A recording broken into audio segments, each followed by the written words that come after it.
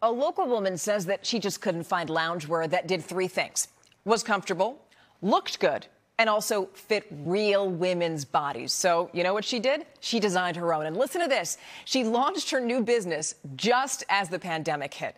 The owner of BraLounger says that she found a way to push through, knowing that her clothing line would be something that women wanted, solving a problem that wasn't being addressed. And now she's hoping that the trend to buy black and brown is going to help keep her afloat. With me now is Valerie Broughton. Valerie is the creator of BraLounger. Valerie, we are so excited to talk to you today. We have to start with the most basic question of all, the name. Why did you choose BraLounger? Because it's more than, I mean, you're not selling bras. Exactly. So the name, I made the name up myself. It's not a name. I made it up, and I trademarked it because I wanted to have loungewear that had a bra, soft cup, no underwire, soft cup bra element to it. So that's why I created my signature top that I'm wearing now. And that's on my website, that has customizable breast support with no underwire. And because I wanted to have a loungewear line, I named it BraLounger because I was toying with the names with my daughter. BraLounger doesn't sound right, so we chose BraLounger. And it sounded great, so it stuck, and that's why it's called BraLounger, loungewear with a bra element to it. Yeah, it has a nice little flow to it. Now, what's amazing about this is that you started this as a lot of businesses were shutting down because of COVID. How on earth did you do that? First of all, the grace of God, number one, because I couldn't do it alone. The support of my husband, Barry, my friends, my daughters, and family supported me the whole way. I had problems with my manufacturer on my first collection. I'm going on my third collection now, but the first collection manufacturer actually went out of business during COVID right after my launch. And I could have said, I'm not going to do it. I'll wait till the pandemic is over, but I decided to move forward, and I did. I didn't let anything stop me. You just kept going. Now, we know this is the other thing is that it's difficult, as we all know, to start any business. But we've seen the research out there, and it shows that it's even more difficult for black or brown owned businesses to succeed. Have you hit a wall? Have you encountered that specific challenge in the last year? I've had so many challenges, too many to name right now.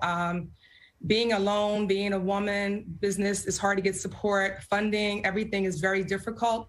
And I didn't want to, I had so many setbacks. This is an 8-year process. And most people don't know, I've been talking about doing this for 8 years, and it's been in my mind. And without the family support, I wouldn't have been able to do it. But it was, I mean, there's so much that can happen when you're trying to start a business. So many things that you have to be aware of. You have to be strong. You have to be tenacious. You have to never quit. And, you know, when things don't go your way, which they most times do not, you have to keep going. And that's what I did. I didn't let anything stop me. I didn't let the lack of support of people who I thought would support me. That's a real thing. I didn't let that stop me. And there's so many things that could stop you. But if you have a dream, I'm saying this to any woman out there, if you have a dream, trust God, get out of your own head. You know, I was in my own head for years saying, oh, you can't do this. How could you be a fashion designer? You can't sew. But, you know, you have to not listen to the noise and just follow your dreams. You definitely were persistent. Now, there's another thing that while you're talking to us, we're also showing people pictures of some of the clothes that they can get from BraLounger. And what's interesting is that you won't recognize a lot of those people because they're actual people. And I love that because every step of the way you're using real people. Just tell us about that, why that was so important to you. Okay. Honestly, I'm on the actual website as well. I'm the face of my brand. And honestly, I didn't want to be the face of my brand because I just didn't want to be out there like that. I'm a private person, and people who know me know that about me. But I reached out to family and friends because I am on my own. I don't have a big budget, you know, like some companies have large budgets. I didn't have that. So I solicited my friends. You know, the website people you see are actually my friends on there. I would say with the exception of one model that I hired because I wanted a more professional look. But I don't think I'm going to go that route anymore because it's good for women to see real women in the clothing. I'm a real woman of a particular age. I have curves that I want to camouflage, as a lot of women do. And BraLounger does that for you. It camouflages your crucial areas, and it makes every woman feel like they, want to look. And that's important to me. I like that. Now, I also wanted to ask you about this. Obviously, there is a push to buy black and brown. Has that helped your business? And I know that you also have a message, right? Because it's very easy to go on Facebook and repost a meme that says buy black or brown, but you're saying put your money where your mouth is. I support Black businesses because that's something that I always did before it was a thing to do. A lot of people say that they support Black businesses, but they really don't. I did not let that stop me because my loungewear is not just for Black women. It's for all women. It's for women of all ages, all colors, all demographics. It's for everyone because every woman wants to feel and look their best. And why not do that when you have a brand that allows you to have your loungewear be reimagined? You can wear it at home. You can lounge at home with it.